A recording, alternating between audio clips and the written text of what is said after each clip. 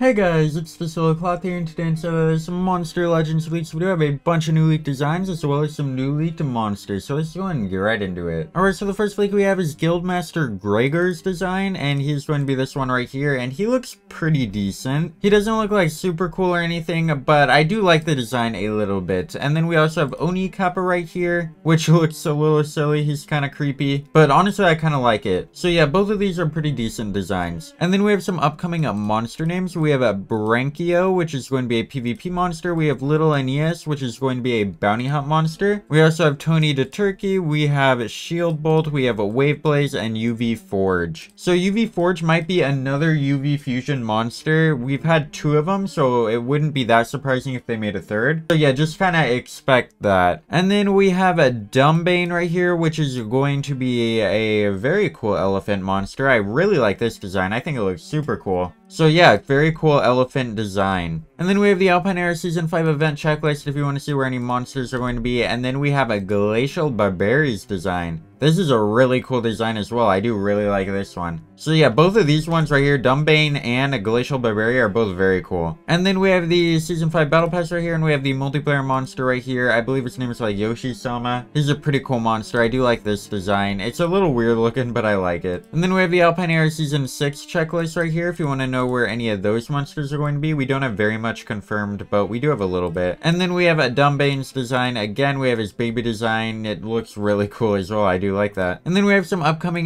mini mazes. We have Alchemistic and Rebel Frost Soka. I don't think either of those monsters are really too great, so don't really worry about that. And then we have the new ancestor monster, Baba Bashir. He looks pretty cool. I do like that design. And then we also have his awakened form, which looks even cooler. He just gets super buff, which is really cool. So yeah, very cool design. I like him quite a bit. And then the last but not least, we have another monster design named Gaggle. And yeah, he looks really interesting as well. I do love this design. There are quite a few really great designs. So yeah, I cannot wait to get all these monsters. Let me know down in the comments which design you like the most. And I'll see you in the next one. Over to like, share, and subscribe. Goodbye.